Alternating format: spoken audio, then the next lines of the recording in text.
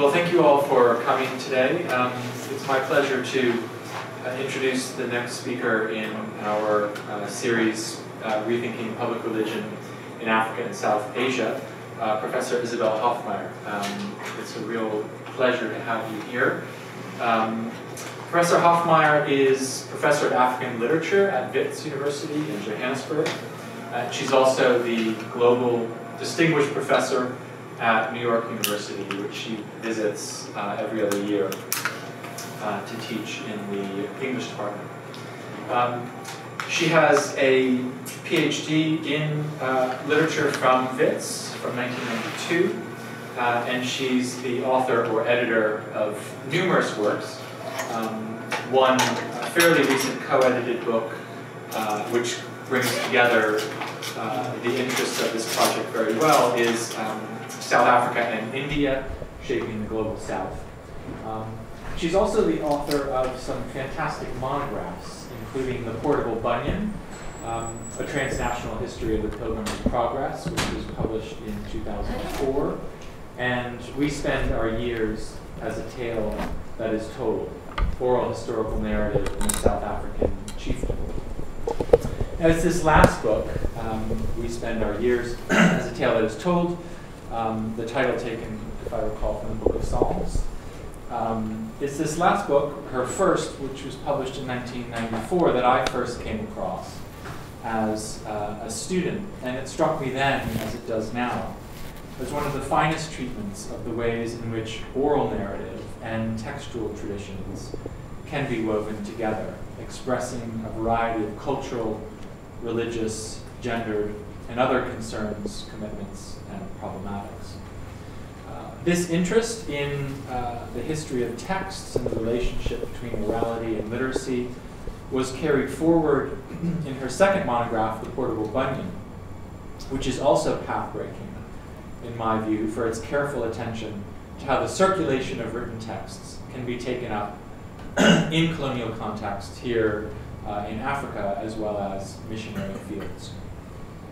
Now, if this work on print culture and oral narratives defined her earliest interests, it also makes its mark, at least in part, on work that she's been doing over the past 15 to 20 years, looking in particular at how we can situate South Africa in relation to the broader currents, literal and figurative, in the global South. Here, Professor Hofmeyr, through her work on Southern Africa and South Asia, has played a formative role in the development of Indian Ocean studies. So it's, again, a pleasure to have you here with us all the way from Greenwich Village today. And Isabel is going to speak on Custom House, copyright, censorship, hydrocolonial formation. So please join me in welcoming Isabel.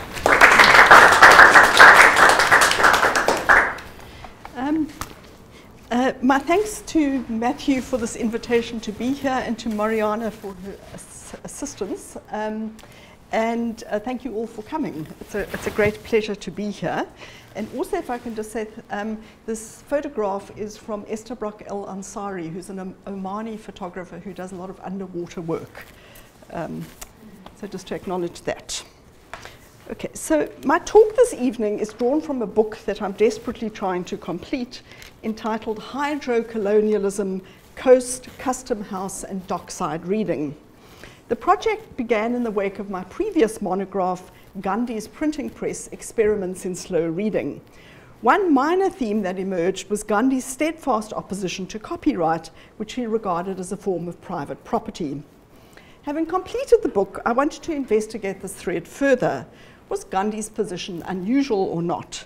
What was the position with colonial copyright?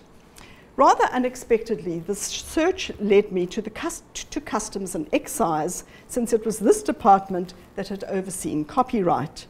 Printed matter coming out from outside any colony had to pass through the port city, where customs officials checked to see that it was not pirated, seditious, obscene, or in some parts of the world, blasphemous.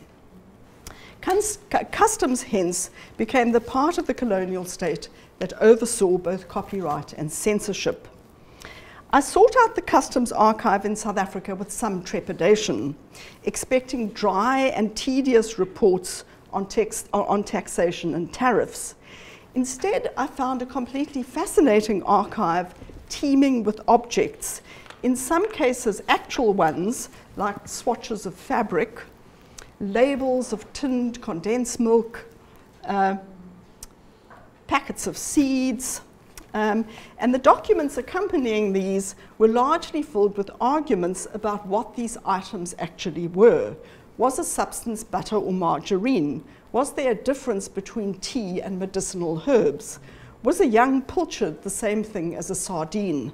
Customs officials, it turned out, were a species of dockside ontologist. Now, had I done this project 10 or 15 years ago, I would no doubt have written a drier book, only on the print culture implications of copyright and censorship in the Custom House, without considering its coastal or littoral location. While Gandhi's printing press had located itself in the field of Indian Ocean studies, like much scholarship on the ocean, there was not much actual sea involved. Instead, the ocean featured as a backdrop for human movement at sea, more surface than volumetric depth. Over the last decade, rising sea levels and climate catastrophe have impacted powerfully on oceanic studies itself, which now grapples with how to go below the waterline and to engage with the materialities and ecologies of the marine world. The book I'm writing is an attempt to embed print culture in this new oceanic studies, to put water and paper closer together. The book itself focuses on Southern African customs, copyright, and censorship, and this is set in the framework of what I call hydrocolonialism. My talk this evening will draw together sections of this book. We'll begin underwater off the port city of Durban, and I'm sure this audience doesn't really need this map, but here it is. We'll start underwater and then move onto land to consider the daily protocols of the Custom House and how these shape their views of books and reading. And then also trying to understand how these practices in turn shaped ideas of copyright.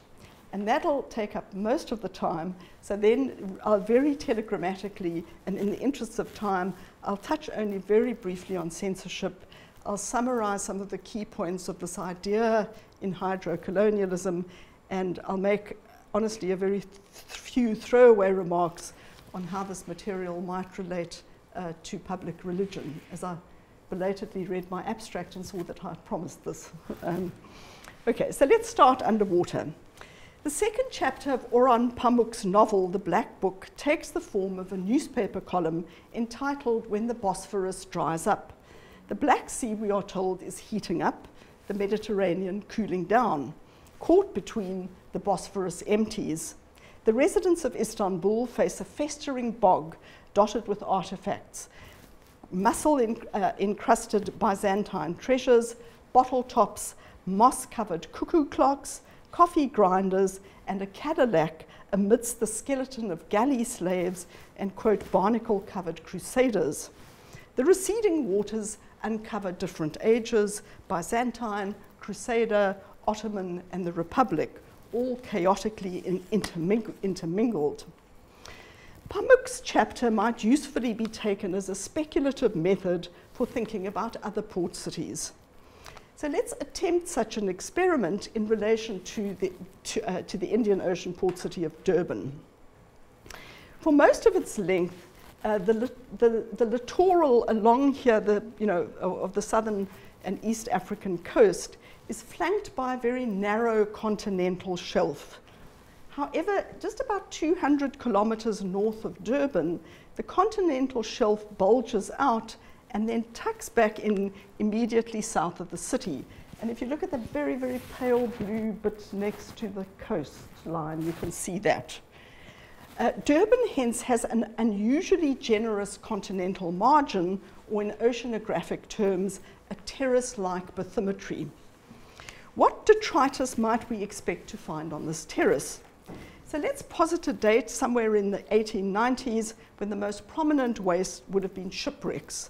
The entrance to Durban harbour had long been blocked by a sandbar, with most ships having to anchor in the roadstead.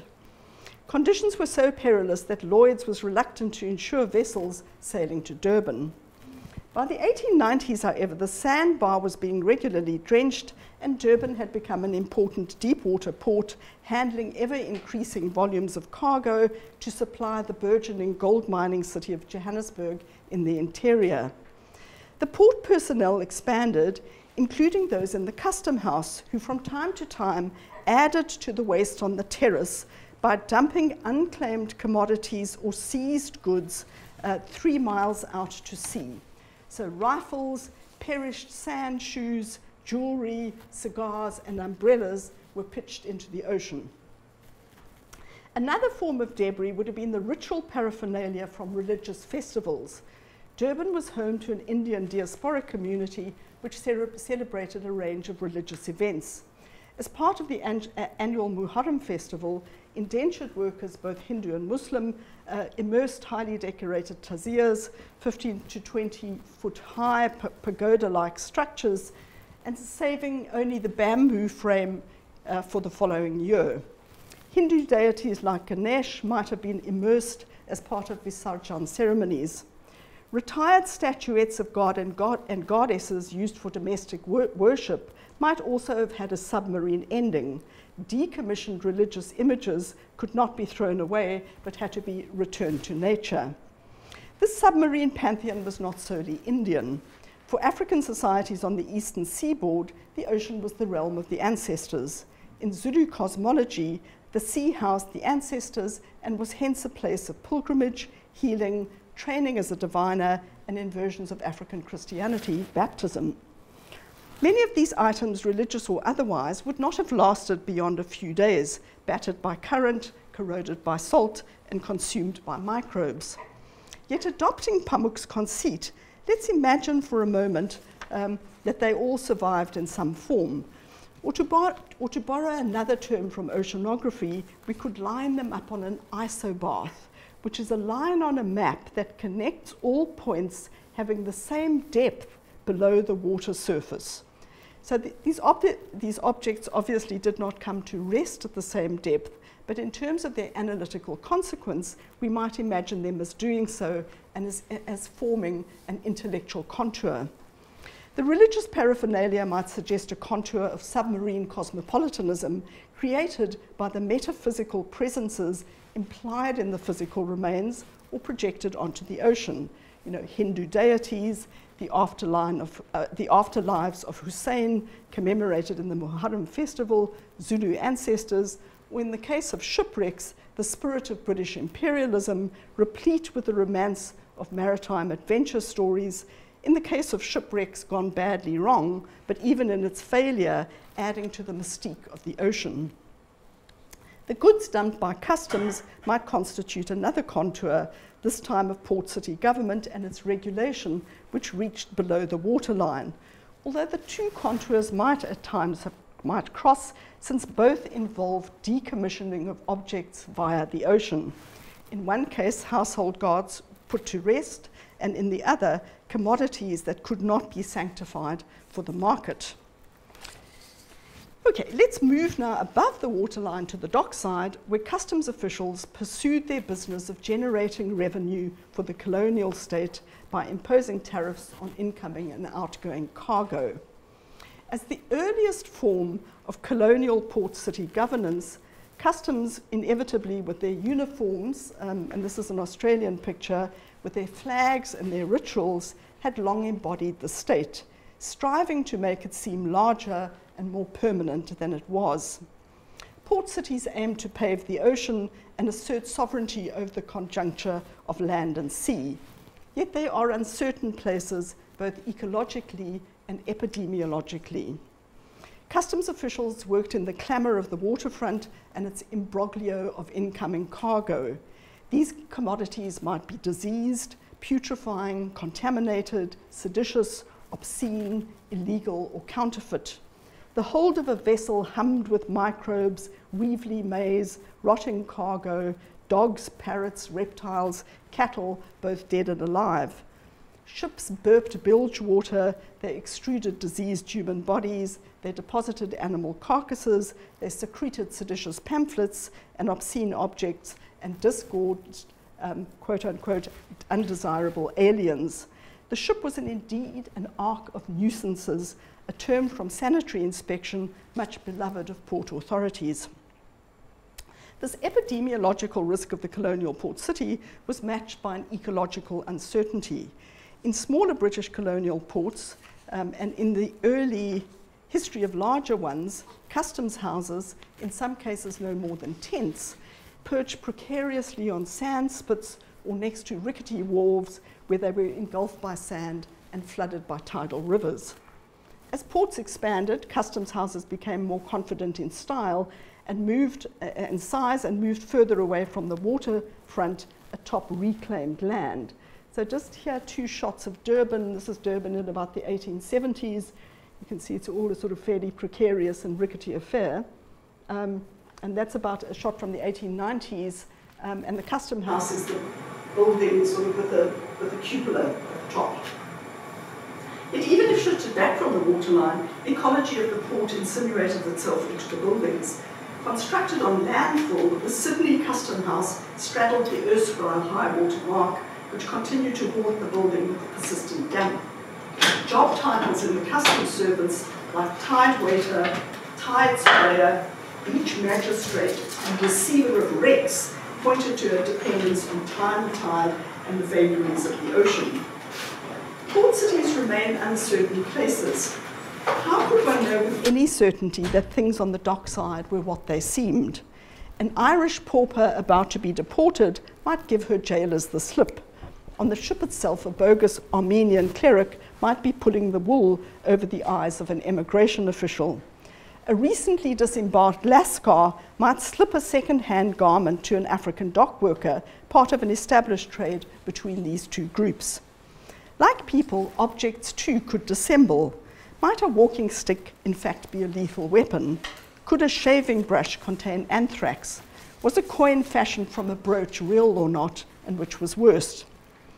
Customs attempted then to control the uncertainty of their dockside location with a series of logistical imperatives for moving goods securely from ship to shore. A dangerous part in any journey, this zone in any port city is dense with regulatory media. You know, flags and flares and buoys and beacons and bells and anchors and quarantine buntings and passport controls. The Custom House added its own semiotic registers to this profusion of dockside media. These were primarily a series of logistical metadata for cargo handling, known as marks and numbers. So these were identifying inscriptions on containers to ensure that their contents made it to the correct destination. And these signs were then cross-referenced with documents like manifests and invoices. Let me just show you some pictures. So here, a consignment of corned beef, which has been seized. And you can see on the side, on each of those containers are the marks and numbers. If you see that just under the ship, there's an N and an M. So that would be a mark, those are the marks and numbers, and the same thing would appear on the cargo. And then just here is a picture of Army, French Army Customs, and you can see the mark and number on the side and him cross-referencing it. Now, another inscription that customs officers scrutinized was mark of origin, you know, made in England or made in Australia. These particular requirements arose from the Merchandise Marks Act of 1887, which specified that all commodities passing through customs bear a mark of origin indicating where they had been made. So just here, for example, you can see these goods were detained because they were not labelled. So detention of goods not labelled, made in England. The provisions of this act were as Byzantine as they were extensive, and by the early 20th century, subcommittees in London from the Board of Trade issued empire-wide instructions and standing orders on where these marks of origin were to be inscribed on commodities. So exactly where, you know, on, for example, where on hair combs the mark of origin had to appear, where on glue and gelatine this mark had to appear, ware of picture and greeting postcards, metal spools of typewriters, and on and on and on. So as you can imagine, there were many handbooks which instructed exporters on how objects had to be inscribed with this mark of origin, and the designer of these regulations, of course, had to tussle with the shape of the object itself to determine where best it should be marked. On the stem of the pipe, on the face of the clock, on every 2 yards of selvage on fabric, on the address section of the postcard, on the line of the bacon, on the flange of the printing block, and so on. And just if you're interested in the details, these are the sorts of details you get. You know, how, for example, you are to mark your toothbrushes, and then if you ice skates and rubber boots. So just very briefly, a further dimension of customs scrutiny pertained to the language and script in which this information was to be conveyed.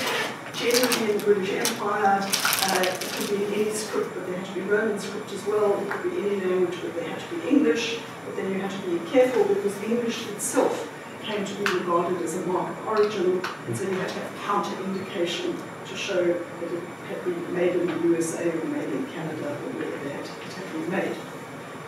So the core argument that I really want to make here is that customs officials' mode of reading were shaped by these logistical dockside imperatives.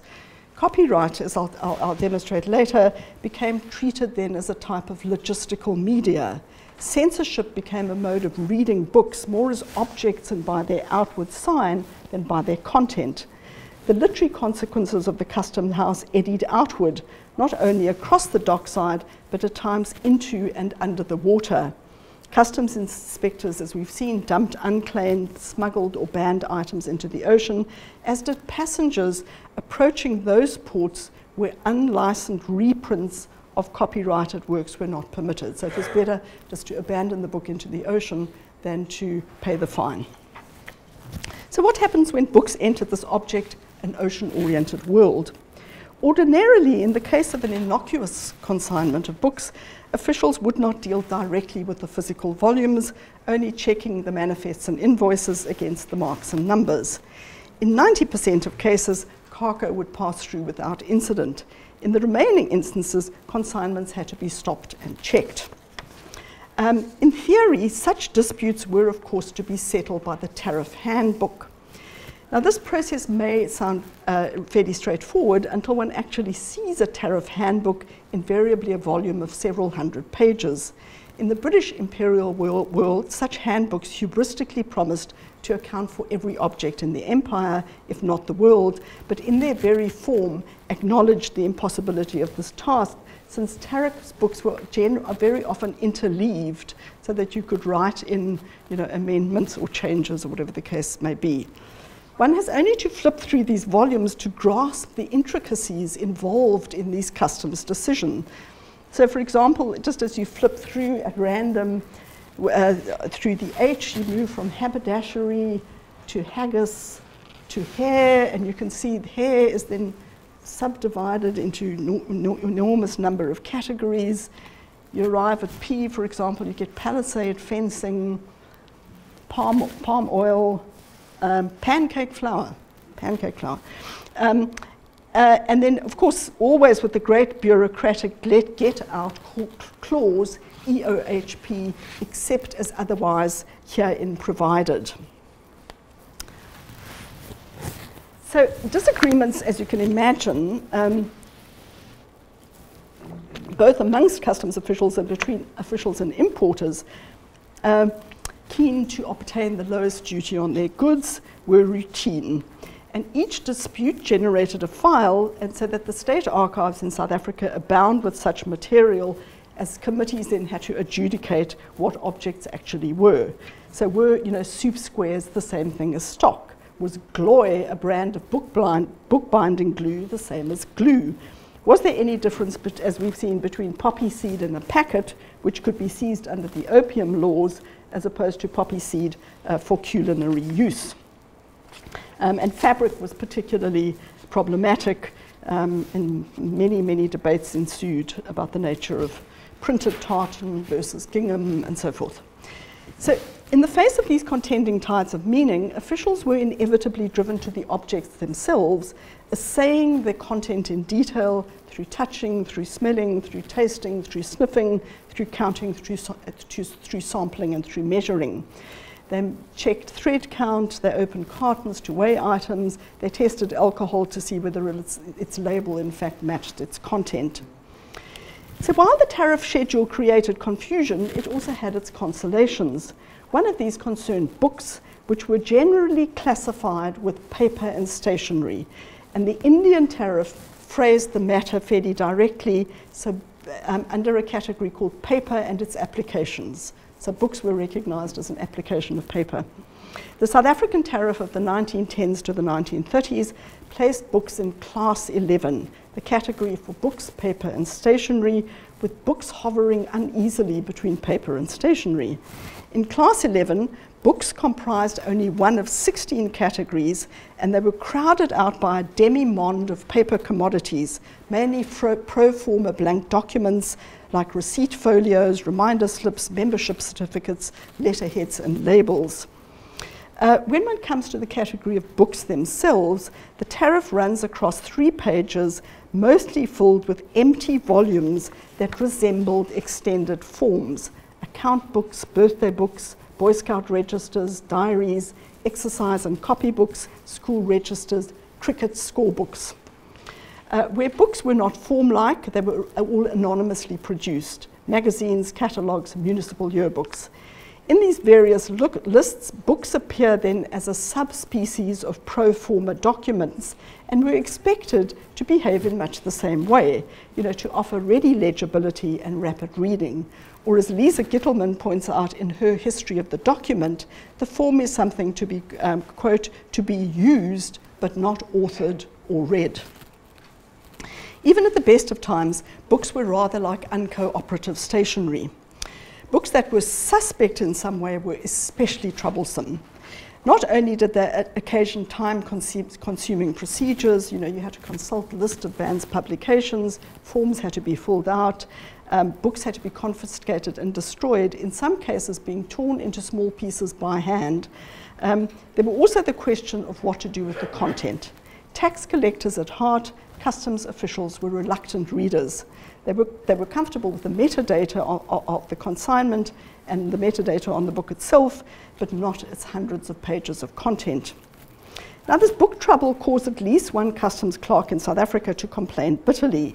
In a memo written in the 1950s, when censorship protocols were extensive and Byzantine, he noted that a consignment of harmless books would ordinarily occupy no more than 5 minutes of an examiner's time. Yet once questions of content and censorship entered the picture, the task became labyrinthine. The exasperated clerk proposed a remedy, namely that the examination of suspect books be outsourced to inspectors from the Department of the Interior, which was then in charge of censorship, and these inspectors should be placed in each principal port.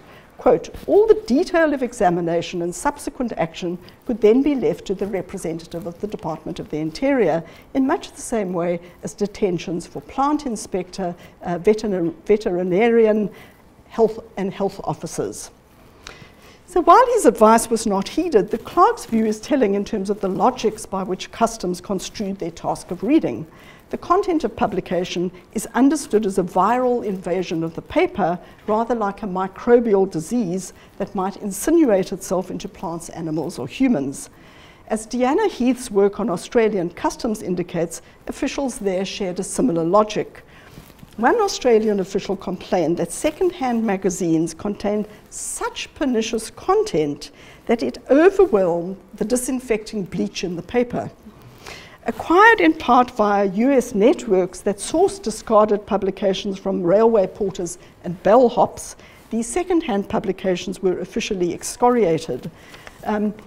That such publications might bear, quote, egg marks and other breakfast stains, as one Australian customs minister derisively pointed out, only provided further proof of their unworthiness. In such instances, the content of the publication, not to mention the egg stain, spoils a perfectly good piece of paper, while the decision to censor appears to be an act of solidarity with the paper itself.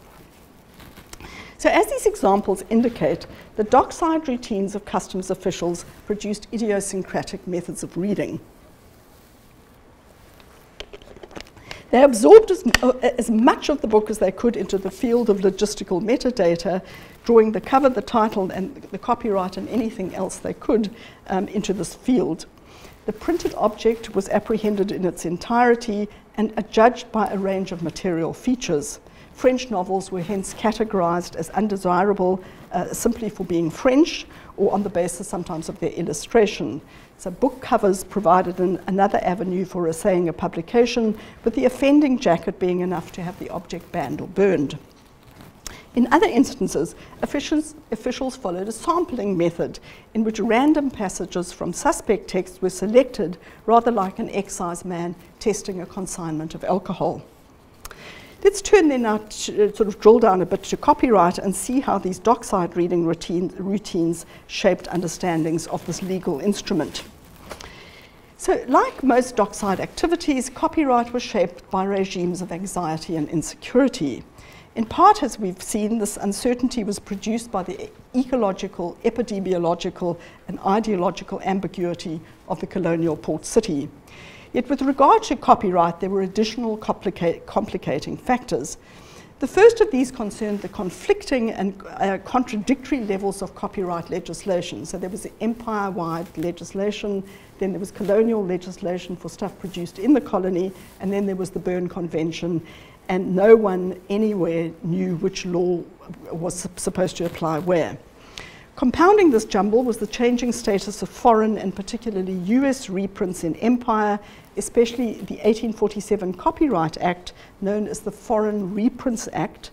So British possessions, or those, at least those who signed up for the system, could quite legally import pirated editions of British copyright work, provided that a duty of 10 to 15% was paid by the importer and, in theory, remitted back to the publisher and the author. But of course, this very seldom happened, except in the case of Canada, which was touching the law-abiding. A further factor creating confusion was who exactly in the Custom House had authority to seize pirated material. In theory, of course, it was all customs officials, but legislation permitted booksellers and merchants to tip off the collector about their competitors whom they suspected of bringing in pirated material, a process known as detention by information. On the ground, then, it was unclear whether ordinary officers could detain falsely marked goods, quote unquote, without previous information, or should they only proceed in the case of, quote, information by an informant. The Indian Customs Manual was blunt. The occasion on which customs officers should take action on their own initiative will naturally be rare. So the situation, as you can imagine, produced endemic confusion. In Durban in 1915, customs inspectors seized a consignment of foreign reprints that included copies of Treasure Island and Kidnapped. The collector of customs dithered. Should he seize the books in terms of the colonial copyright or the imperial law? While the book languished in the dockside warehouse, this query was battered between Customs and Excise and the Justice Department, with no clear answer emerging.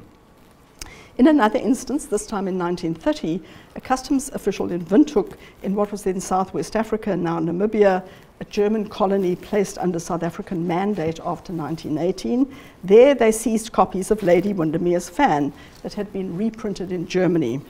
Again, no one seemed sure what to do. After much bureaucratic toing and froing, the books had to be released. Imperial copyright legislation apparently did not apply in mandated states, or so at least the Attorney General thought. So given this confusion, officials made things up as they went along. Drawing on their daily routines and protocols, they construed copyright as a type of metadata which could function as a sign of where an object had been manufactured. So they treated it really as a type of mark of origin. In this view, they were supported by the Merchandise Mark Act, which dealt with trademark, mark of origin, and trade description. This law also touched on copyright and indicated that British copyright could be taken as an indirect sign of British manufacture. So as a token of being British made, copyright functioned as a sign of propriety. especially in a context where suspect books might contain elements of obscenity, sedition, or racial insubordination. British copyright then became a guarantor of probity, a sign that a book had been manufactured in Britain and was somehow respectable and hence safe to admit to the colony. In this context, copyright became a type of eugenic trademark and a sign from the settlers' point of view of implicit racial virtue. In some cases, like Radcliffe Hall's Well of Loneliness, one encounters a text that was copyrighted and manufactured in Britain, but was also objectionable. In these cases, customs may well have followed the logic long established in British courts that obscene, libelous, immoral, or seditious works were not protected by copyright. Seen from this perspective, copyright functions as a sign of probity, refusing to accredit and hence permit a harmful object to enter the market, as though the copyright itself were a customs officer.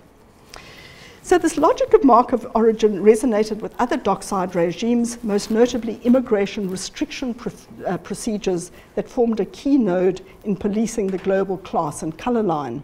Those with the wrong bodily mark of origin were refused entry, while questions of writing and inscription were deployed as instruments of exclusion, most notably in the notorious writing and dictation test, by means of which would-be immigrants, as a condition of entry, could be required to write a dictated passage in a European language and in Roman script.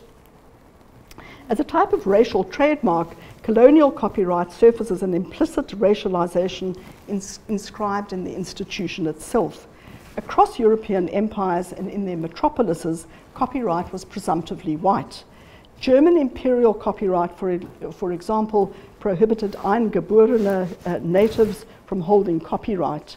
While British copyright law in the Dominions did not specify categories of persons, its imagined subjects were white and generally male. White women could hold copyright but had to indicate their marital status, since this impacted on whether they could hold property. These assumptions had indeed, I think, been inherent in copyright legislation all along. To hold copyright, one had to be a free, sovereign, rights and property-holding male, a category that until 1834 presupposed racialized slavery as its condition of possibility. Okay, so we're getting towards the end. So let me just give you a couple of comments then on censorship. So with regard to censorship, I think this dockside view opens up new vistas in terms of thinking about a sort of object-oriented reading. There are, of course, rich traditions of scholarship on censorship, but almost without exception, they share one assumption, namely that censors read the words on the pages in front of them. Very often they did, and in great detail. This story in the Custom House offers a different model where censors paid less attention to words than to the object as a whole. So this object orientation produces very different answers to the standard question of how censorship decisions produce definitions of literature. You know, so for example, how a highbrow text is exempt from censorship, providing one index thereby of its status as serious literature. Okay. So custom censors produce interestingly mutant answers to these questions. So for them, a desirable definition of literature was when a book behaved like a form. Okay? It was easily legible, it was readily surveyable, it was designed for rapid use rather than extended reading, it was free from any taint of sedition or obscenity, and it was without an author. Okay, these views then of copyright and censorship, I think, were informed by a particular mode of reading shaped by the exigencies of cargo handling on a colonial maritime border. Items were best read by the inscriptions on their outside coverings, and one did not expect to have to engage with the content of the container in any detail. Goods that were suspect or contaminated in some way interrupted the logistical chain, causing problems as much by the interruption they occasioned as by the contamination they portended. So it was a kind of case of containerization gone wrong. Copyright and censorship took shape within these imperatives, the former becoming a mark of logistical inscription and a racialized and eugenic trademark, the latter a mode of reading that proceeded by scanning metadata and sampling. So it's a case really, I think, of what largely censorship does, which it turns reading into logistics. So I think the apparently mutant manifestation of these two institutions becomes visible as they enter the port city and cross the colonial maritime boundary. The term I propose for framing these processes in the book is hydrocolonialism. So let me just give you some, honestly, just headline accounts, and you can, if you're interested in, we could discuss more. The term obviously is a neologism and has a wide remit that could touch on colonization by way of water, various forms of maritime imperialism, colonization of water, occupation of land with water resources, the declaration of territorial waters, the militarization and geopoliticization of oceans, and then very much the colonization of the idea of water, turning water into a secular resource, and so forth and so on. So as a concept, hydrocolonialism aims to create a more thoroughgoing intersection between post-colonial and oceanic approaches. With the exception of Caribbean studies, much post-colonial theory remains land-focused. Where oceans do feature, they constitute a conduit for human activity at sea, as we've seen more surface than volumetric depth. This project aims then to add water and depth to post-colonial studies, bringing in oceanic themes where these are absent and moving below the waterline to complicate surface analyses. So the paper, the full sort of version of this paper then outlines 4 areas, and I'll just again give you the headings. It outlines an emerging and very exciting field of techniques of people who attempt to go below the waterline in various sorts of ways, and I can expand on that. It also discusses the post-colonial imperative to move away from a colony metropole binary and to trace multi-directional empire-wide interactions, which is well known, and then talks how we might overlay this model with thinking about the hydrological cycle in and across empire. Okay, so to think about those two things together, to think laterally, vertically, and contrapuntally between different water worlds and hydro-imaginaries. Okay? The third point, I think, it explores how to really think about water in a decolonial way, and the idea that I propose there is to think about creolized water. And that's very much, I think, what I did in the opening sections of the paper, talking about, the creolized water off Durban Harbour. And then fourth, it asks what a hydrocolonial approach, and this is one of my particular interests, what does this mean for print culture and book history? And there is, of course, a very rich tradition of scholarship on the maritime circulation of printed matter, but this is very much a case of thinking about print on water. And I'm really interested, can we think about print in water? And so I suggest then a method called books overboard, to look at all the places at which books and documents get thrown into the ocean, and what we might analytically do with this information. So states, for example, often dump sensitive, incriminating stuff in the ocean. Finally, just really a couple of throwaway lines. If I were to try and think about this in relation to public religion, I think there's some fairly obvious themes about the construction of the market and its theologies, the ritual and catechism of bureaucracy, water as a medium in and of religion. Beyond that, I think I'd point to 2 areas that I'm particularly interested in. And I think the first is logistics, because it seems to me if there's a transcendent value or organizing principle on the dock side, it's logistics.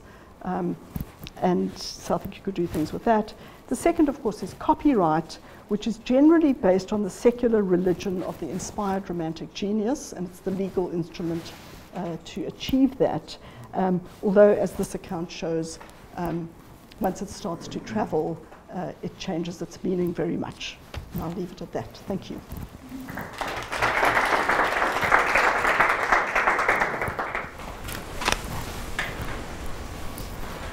Isabel, thank you so much. That was incredibly rich, and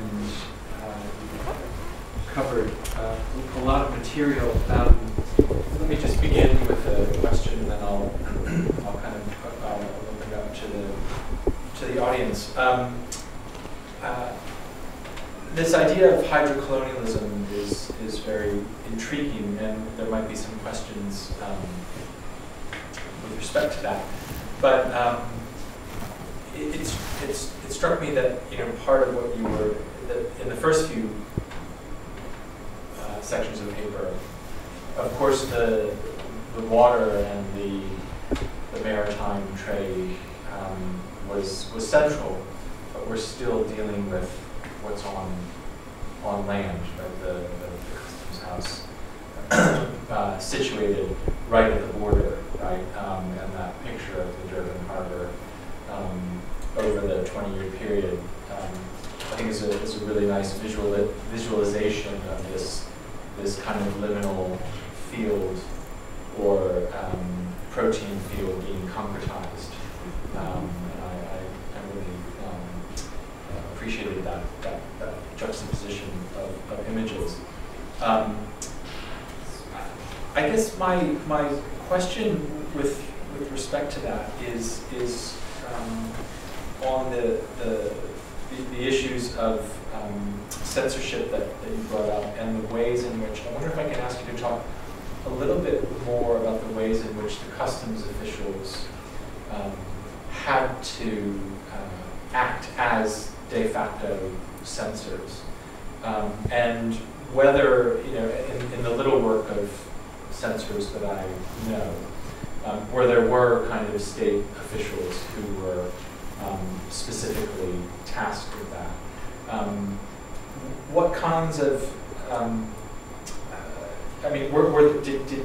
how did that play out? Because if there were censors somewhere, and I'm thinking of, the literature on South Africa, in South Africa, and the ways in which the apartheid state had censors in place who were not customs officials, but kind of proper censors, if you will. What was the relationship between them, or was that? Was it a period of time where there's actually where the apartheid state kind of came into its own, so to speak? Was it by that point that the dockside customs officials no longer had to function in this way? Is it a question of the apartheid state in this particular case becoming institutionalized and variegated enough to perform this function elsewhere, or so I just wonder if you can speak a bit. Okay, thank you. Yes, it's a very key part of one of the interesting things in this project is that it tells a slightly different, provides a slightly different genealogy of censorship. Because censorship in South Africa, quite understandably, has focused enormously on the huge kind of juggernaut machine that was set up under apartheid. And this provides a really interesting prehistory. And what I've realized is that it starts really during the Anglo-Boer War. In Cape Town, where customs officials work very closely with military censors. Okay? And I think they both sort of kind of ratchet each other up. And so there's a very interesting, and that happens again in the First World War and then the Second World War. So there's a very strong trajectory then between military censorship and customs censorship. And I think it sort of reinforces that idea that they're thinking about leading as a form of logistics. And what happens, of course, is also because the sort of South African settler state is so sort of outward looking initially, it's very much, it starts off at the coast and then gradually moves out. That for a long time, the question of what is produced in South Africa is a very little, people don't really think of it. And the only, as I understand it, the only real censorship mechanisms for things in the Cape, for example, is some minor bit of municipal legislation. So increasingly, and everybody still thinks about sort of printed matters coming from somewhere else. So for a long time, customs really are the de facto censors until at least about the 1930s. And then it's the sort of early stages of the Cold War which shaped that, because then the anti-communist, the sort of great anti-communist threat means that the Department of Interior starts to assert itself more. So then, that's kind of leads to a more, sort of other structures being set in place, and it's also the rise of new technologies. So cinema, films, meaning that customs don't really have the technology to view the films, and the Department of the Interior sets up something called censorship theatre, that uses stuff. And then the apartheid state takes over, and finally the really interesting thing is work by Peter MacDonald, who shows that in the early stages of apartheid censorship, especially through the influence of Afrikaner literary people, who first trying to oppose the system and then try and join it, to try and sort of mitigate it from the inside, that they try and sell it as in opposition to customs, and to say that these customs guys, they're not professionals, they don't know how to read, we're getting proper people now. So,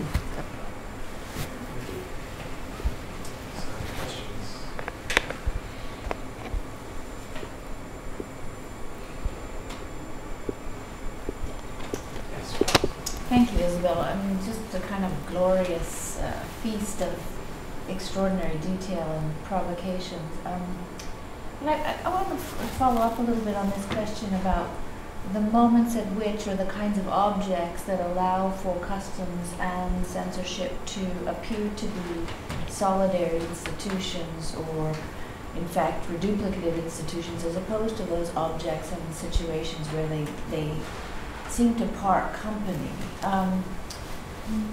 You know, the question of what a settler colonial point of entry is doing, as opposed to what a metropolitan adjudicatory system is doing, seems to me to be worth separating out. So, I mean, if the question is whether objects are pirated, that is, there's no proper recognition of the property rights of the author or what have you, that seems to generate one set of concerns. And the question about censorship, that is one receiving goods that have not been judged, that might, that have not passed through the scrutiny of the courts or whatever, or is one receiving goods that have been adjudicated and being deemed offensive, obscene, seditious, whatever? I mean, whatever, is this Ulysses after the fact? Is this Oscar Wilde stuff after the fact? Is this Radcliffe Hall? As opposed to things that would have to be read and adjudicated. I hear you arguing that at some point, insofar as it's an institution of logistics, those differences cease to matter for the customs official in a port city like Durban, whether that's the same as Cape Town. But are there times when that collapse doesn't take place, in which one is concerned with the content of the object, the textual content of it, as opposed to its status as something that has already been judged, as either failing to observe property rights or failing to observe propriety or whatever it is? I think there were probably two kinds of cases. Sometimes there would be a directive from London, in case of the Radcliffe Hall, stop anything. But that itself was such a sort of extraordinary Byzantine bureaucracy, so they would also send out these lists. And it's really difficult to understand how you could find anything in these lists. So I assume the list was there simply as a sort of authorizing mechanism rather than to be read. So I think so that was one factor. Then there was a lot of, it really was sort of ad hoc government, it was an ad hoc state. So it was very much driven by the nature of particularly the collector of customs in each port. And very often you'd get the contradictory thing where one port would ban something and the other port would let it through. So it was a completely very decentralized system. It was very chaotic. It was it was also very much, sometimes I think they would try and pretend. I really am interested in this idea of logistical reading, because I think it's the work that for me has been very influential on this is Leah Price's book, How to Do Things with Books in Victorian Britain, and she's got this really interesting thing about is there any way that we can think about a book apart from reading it? You know, because that's the only thing we can imagine that one might do with the book. So this is a very interesting book on thinking that question. So I think this is another answer to that question, which is, here's another thing you could do with books without actually reading them. And sometimes I think they would feel a bit embarrassed and try and pretend that they would read it. You get these sort of comical situations where if a book was particularly seditious, it would work its way up to the Minister of Finance, because Customs was under Treasury. Mm-hmm. And then the Minister of Finance would pronounce these things. So these are books that haven't been adjudicated somewhere else in a court of law, for example. Like just a book that is not on any list. Yep. It's some customs guys, and maybe there's something in here that's really. I think this is a version of the carceral state. You know, you just decide, the official decides, I find this offensive. This is a French book, it must be suspect. You know, and I think it is. I think the really interesting, if I could say, the really interesting part of this is also partly about, and it's a sort of universal thing that most studies of the state have very little to say on customs. And so if you look, you know, you must know the very rich historiography on the South African state. Huge amounts of really, really interesting stuff. It all starts in the 1880s. And there's rich work on the port city, but it's all about immigration restriction. Customs is the oldest part of port city governance. And I think the really interesting part of this is the sort of carceral logic of it is that customs has huge amounts to do with slavery. So they are, you know, they often receive slaves, they count slaves, they go into the hold of the ship, they check the slave against the manifest, they hold slaves who do not appear on the manifest, they pay, and Beck would know a lot about this, they parcel out so-called liberated Africans to friends and family. You know, so I think that's also very much longer sort of genealogy of the colonial state that is worth thinking about in more detail. If I can just say, I think the most fantastic, the truth was just this stuff, I started to look at the stuff on containerization. You know, and of course, which is both new in the 60s, but also has all of these precedents.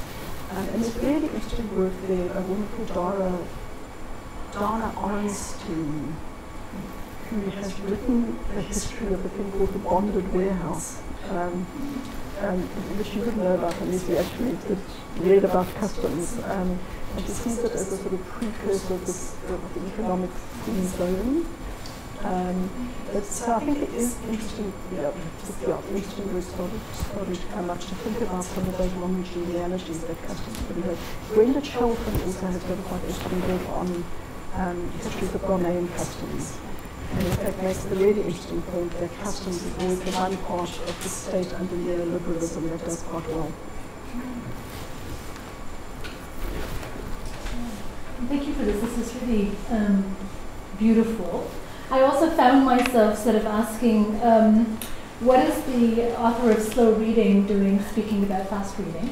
And so I think, so I have sort of two kinds of questions, just kind of thinking about the earlier book, the Gandhi work, and then this, and the kind of art that you sketched out for us. So I have two kinds of questions. So one, thinking about sort of the question of property, and I found it very interesting that you bring up the question of slavery just now. But I just had a couple of questions about law and property.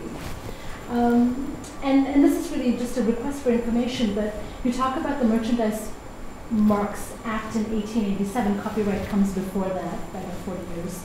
Then there was trademark, there was copyright, there was censorship. Each of these seem to be, these are not one and the same thing, right? Merchandise is about the object. Trademark is actually about the kind of organization, company that claims, in a sense, the object and seems to have added value to it, in some sense, if I understand trademark. The copyright is about legal regulation and the state and the ways in which the property form is being legally adjudicated and or regulated. So these seem to involve very different kinds of operations or ways of thinking through law and property. And I wanted to just ask you to say a little bit about this, because so much of the talk hinges on thinking about the book as object, but also falling within a particular regime of property. And given that you are speaking about a regime of property where, as you say, slavery becomes such an important way of thinking the person property aspect of both customs and adjudication and so on, the kind of related question that I had was, where is sort of labor in all of this, even with the dockside reading and so on and so forth? You speak about the dock worker and the Lascar. I mean, there was a kind of labor even of reading, even logistically and so on. And there is a kind of, it seems to me, always already integumentation of labor and relations of labor, even in this act of speedy reading and so on. So where does that fit into this world? Thank you so much. I think it's so interesting. I think this idea of, it's sort of, I realized that it's, we were talking about this earlier, that it's a sort of a kind of a rewrite of the Gandhi book because it's actually about interruption. So I think there's a, it's about what happens when this logistical chain is interrupted. And so that is very much Gandhi's project about, okay, that's a node at which you can go in. And so I think there are really interesting things there about, and of course there's a lot of, there's sort of, theorization about this, that this is sort of political, this is the way to deal with the colonial state, with the carceral state, is to look for these nodes of interruption. I think there's quite interesting stuff also to be said about reading as interruption and colonial forms of reading. If I can just say this, you can see in some ways this takes us back to a very old set of debates about colonial literature, which is sort of a bit of a, what is real? Is the metropolis real or is the colony real? Is the colony a copy of the metropolis, or is it something else? If it's just a copy, how do you create something new? And I think you can see this very much in, if you look at the dockside, for them, the idea of colonial literature is you get a preset template and then you fill it out. So it's a very nice image of what colonial literature was for a long time. Just on the law and property, I think they had very, as I say, this was the really interesting thing about this is that it completely takes us away from copyright, author-centric debates on copyright. So there's incredibly wonderful, rich, fantastic scholarship on the Euro-American front, but it's all about authorship, okay? These guys were not interested. They didn't care. What they wanted was that they held the book hostage, okay? It's the sort of logic of the carceral state. They don't care who this author is. They're not interested. This is what it's the book. So it's really interesting because partly, so copyright really takes hold in a very patchy way in colonial context. The only place where it really has any traction is in textbook markets. Because if you've got a very tiny or fragmented market, it's a right not really worth having. And what you do get, the really interesting way is that people reinterpret copyright. So the other interesting part of the story is that African writers are extremely keen users of copyright because it's a way of constituting yourself as a rights-bearing subject. It's the one place in which you can claim something of a right. So, people would claim often the highest form of sort of copyright that they could. Okay, so, and then just on the labor is also so interesting because two things. The one is, if you read the Southern African stuff, especially on the colonial state and the port city, you get the idea that this incredibly slick machine, it's all just moving along. When I went into the archive, I thought this dockside is exactly like a university. There are all these little departments fighting with each other, hammer and tongs. So the customs official is fighting with the harbour engineer, who's fighting with the harbour master's office, who's fighting with the port authorities, who's fighting with the railways. So that was one interesting thing. And then the other interesting thing is, of course, that all dockside work is incredibly dependent on the stevedores, because most, until containerization, most cargo has to be carried at some part of its, And so they're very interesting descriptions of how customs were deeply dependent on teams of Africans who were then unshipping, as they called it, unloading. And then there were these sort of hoist cranes, and it was very dangerous. So you had to, there was a guy in charge of this gang of workers who would be giving signals. Hands, again, this sort of dockside semiotics, he'd be giving signals. And everybody's, life depended on all of this. So there was incredibly close connection. You read that customs archive, and it's as though they have, it's a miniature white empire. You get the odd glimpse that there might be some sort of African dock workers, but it's very much, I think, on the dock side, each of those miniature departments is trying to construct themselves as a sort of empire, sort of the white empire in miniature. Thank you, Isabel. I'm always reminded how much I learn from you when you talk. And one of the things I got from this, just how an institution and how systems learn, how they teach themselves. And I see those in the examples that you've given us. I have a question about labour as well. And that is the labour that was brought in specifically to South Africa for resource extraction, gold mines, Chinese labour. And then Indian workers being brought into the cane fields, and those are also then in that southerly part of the East Africa Railroad. And of course, it's Gandhi's also the newspaper. What's so fascinating are the advertisements, and I'm wondering how customs dealt with the requests and the demands of the special needs, the special foods, that you see the mining companies, I'm drawing on Rosa's work here, the mining companies say, we need to make our Chinese mine workers happy by giving them food that they know. And then you see something similar happening in Durban. So that's one question of how that was dealt with. The other is that the Stevedores Union actually was one of the most powerful, eventually, unions in the world, really affiliated with the International Labour Organization. And then, for example, in Australia, they became very part of the organised crime, which segues for me into that underbelly of customs when things were not being thrown overboard but were being pillaged at the port. At the port side of landing, where things were being squirreled away. I wonder how if that comes into your work at all. Okay, thank you so much. That question of, I've been trying to get a bit of a handle on it, but the way then when you move from slavery to indenture, what happens to the ways that customs interacts with people being shipped in? And I think, although I don't know if this is correct, but that the model of the protector, the protector of, there's this figure of the protector of various communities. And I wonder to what extent that protector is sort of modeled on customs.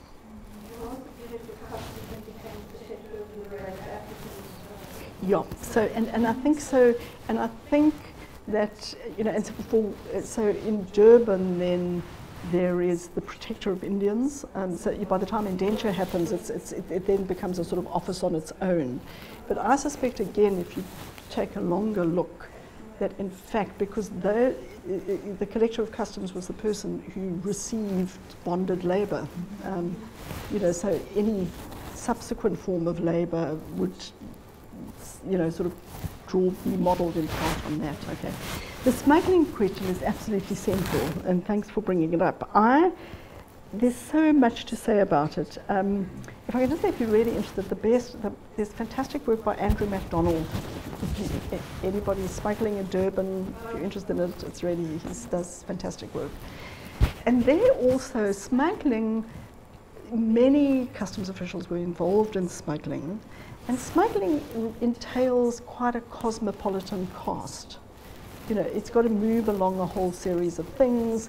So again, there's this whole part of the shadow world of smuggling is the involvement of customs in smuggling just that whole dockside, sort of moral economy where the rice would suddenly break, and then it was absolutely customary that workers could take that with them. So, and that requires quite a sophisticated form of cooperation.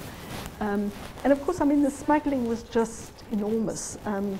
And I think also it's partly this sort of, it's this argument about the nature of, it's a sort of Keith Breckenridge argument about the colonial state, the Southern African colonial state, which is so patchy. It's got this incredibly patchy sort of thing. So they're enacting this kind of great rituals of authority in Durban, but the customs officers themselves write frequently about how the rest of the coast north of Durban is completely open to smuggling, but they are so sort of invested in kind of, this sort of granular enactment of authority. That's all that they're really interested in. So I have a question on duties, basically. So I was wondering how that plays into the story. I mean, maybe it's because I just completely misunderstand how the customs tax works, but I wonder if there are like two sorts of imperatives for reading an object. So I very much like this notion of reading an object logistically from the outside, and the book having a certain kind of intransigence to it, to the customs official.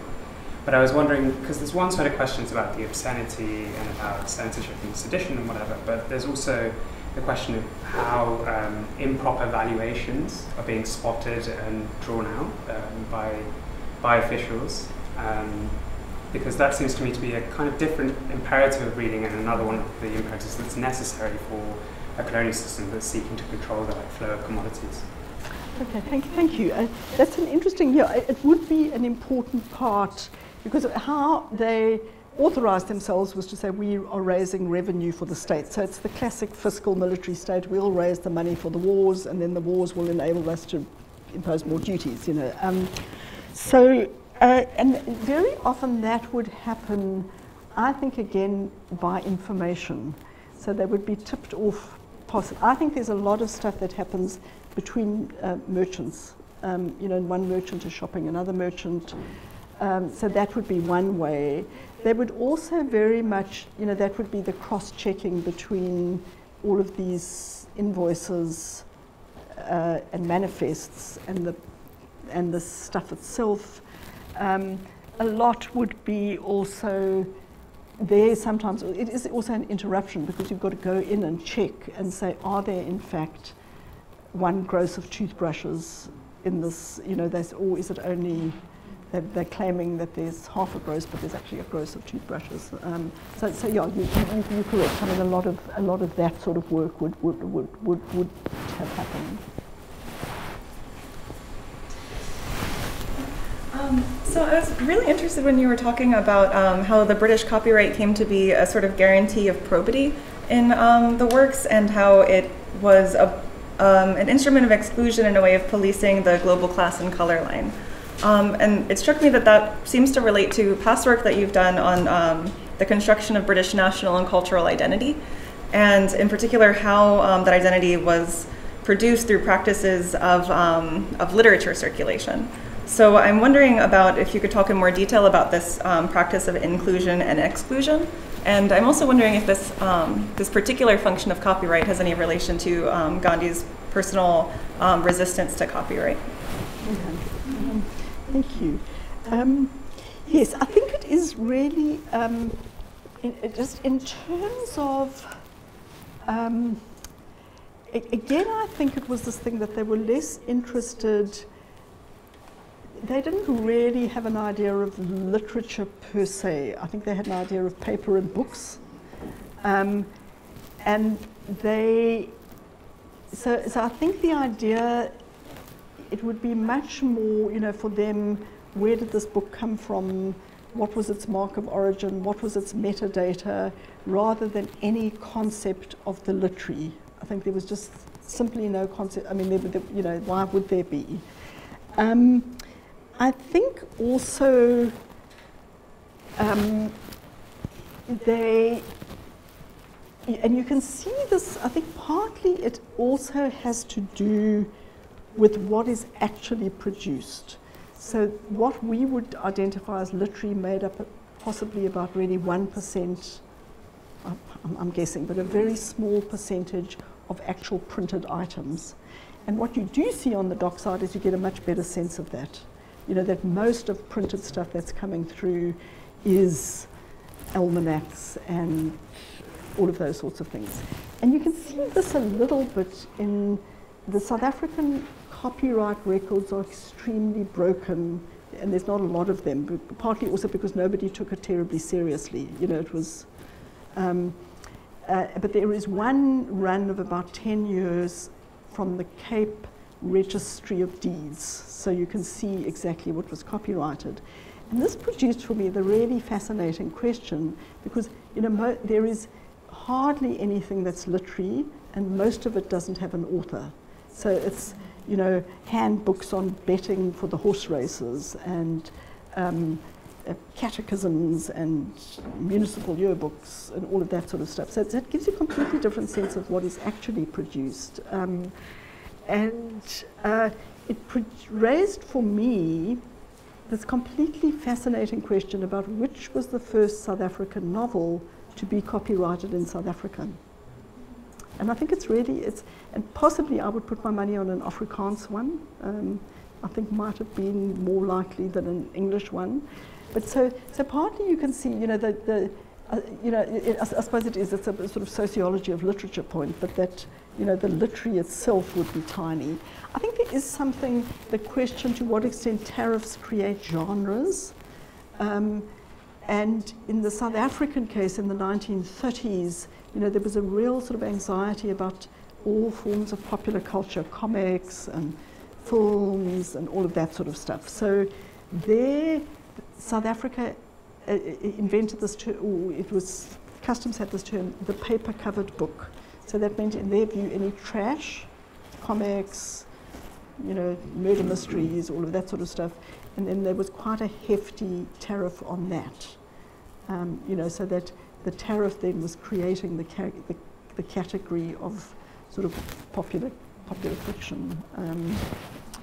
There was something else you asked. Oh, you know, I was so keen. You know that thing where I so wanted that to be the case. I really, really wanted that to be the case, but I don't think it really was, because I think the workings of customs were so sort of obscure. Although there is although Ghani certainly was, you know, aware of customs, but I think that whole sort of copyright thing really was very. It was quite remote, you know. So I don't, sadly not. I enjoyed the paper as well, something for my oldest book, Originals, 1497. It was in French. And maybe that's the way they got around that.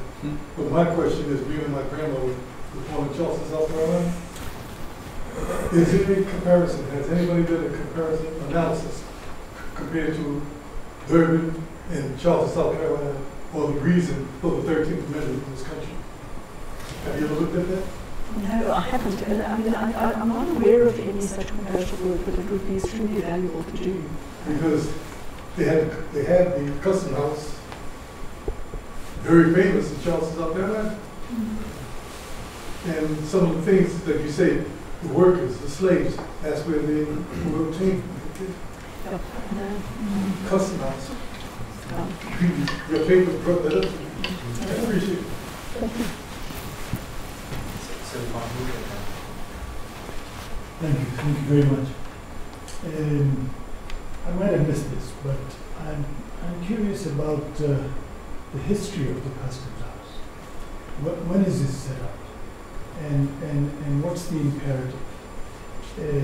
Is it a simple revenue imperative, just gathering revenue for the state? Is it a military imperative for security? Is it a political imperative, sufficient? Is it a commercial imperative, preventing imports from certain parts of the world? So, because I know there used to be legislation about how imports east of a certain parallel were considered unhealthy and simply should not be permitted. What was it? I mean, did it have to do with slavery? Was it pre, post, during? I can tell you the Southern African story is that it starts under the Dutch, but they do not have a separate customs office, and it falls under the police. So it's seen as a sort of function of policing. Okay? And the British, when they in the first British occupation, then establish a separate customs house, and they bring in all of they model it on Jamaica. So they bring in all of the tariffs and the regulations from Jamaica, and the Cape if you look at the Board of Trade records, the Cape is defined as a plantation, okay, and it's categorized from the point of view of Board of Trade under that rubric, and so and that customs house falls under the London Customs House until about the 1850s, where it then becomes a sort of colonial operation. And I think, so initially, as I say, they're on their own account of themselves, and in what they do is that they are the major generators of revenue for the colonial state. So that's in fact in the early stages of the colonial state where most of the money comes from to conduct the wars in the interior. I think also that they see themselves as very much an experiment of governmentality, about how we're going to do this. And the really interesting thing is they all behave a little bit as though they're on a ship. So if you look at those customs uniforms, they're all very naval. And they have, they are very, you can see them, they're slightly sort of envious of sailors, but sailors despise them because they are always preventing the sailors from smuggling. And so they behave a little bit like a sort of a kind of like a marooned navy, and they've got this sort of kind of like, whole sort of homosocial ethic. But I think what they're doing is they're trying to think about how are we going to invent this authority of the colonial state. And one of the things they think is we're going to take the authority, the kind of the disciplinary structures of the British Navy and try and reproduce that as one of the models for the colonial state. It was just a question about newsprint. I think the London Illustrated News maybe came through Cape Town, and what's coming through Durban, because these are different. And I just wondered how they dealt with newspapers, newspapers. That was also interesting. I think they were very. They try to keep away from newspapers because it was just too much reading. But increasingly, as the sort of early anti-communism starts to get going, and then the sort of Cold War takes off, customs officials are really unhappy because they have to read because people are then demanding that they read the stuff. So they have to read Spark and all of these stuff.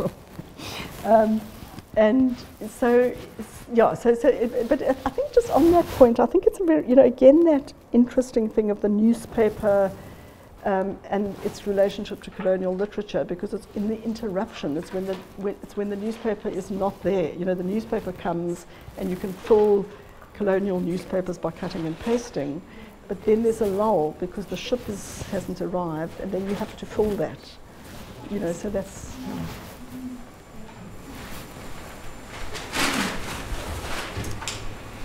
Maybe I can end, since you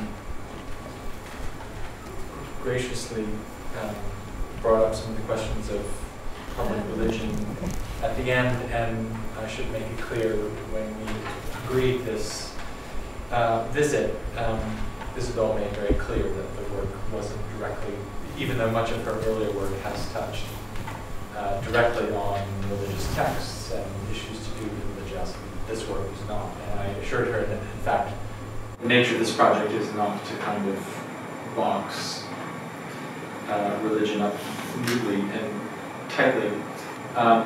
So I think it's very useful for us to think about in terms of a set of broader issues with respect to ideas of religious publicity. But On the specificities here, I would be interested to know, in terms of the books coming in, there were three categories: literature, was it manuals or school books? That's right, and then the kind of everything else. Right?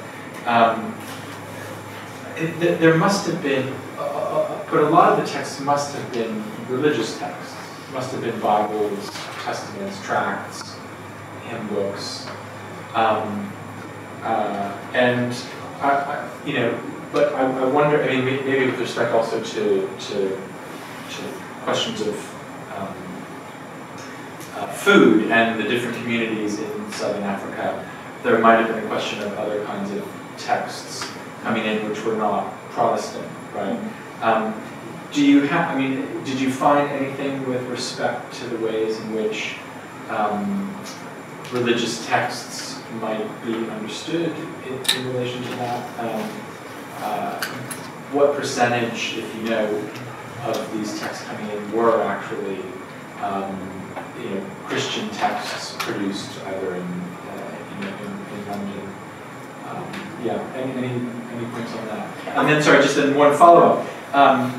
In terms of the standards of judgment as to what should be censored, I'm not sure how much detail there is in the archive or what kind of other materials you have, but surely much of it must have been either sincerely or insincerely based on a certain understanding of Christian morality. And does that come through at all? Okay. Thanks so much. I've got very little sense of the percentage. You can't really pick that up from the customs documentation. But I think generally any Christian religious stuff in Roman print, in Roman script, was duty-free.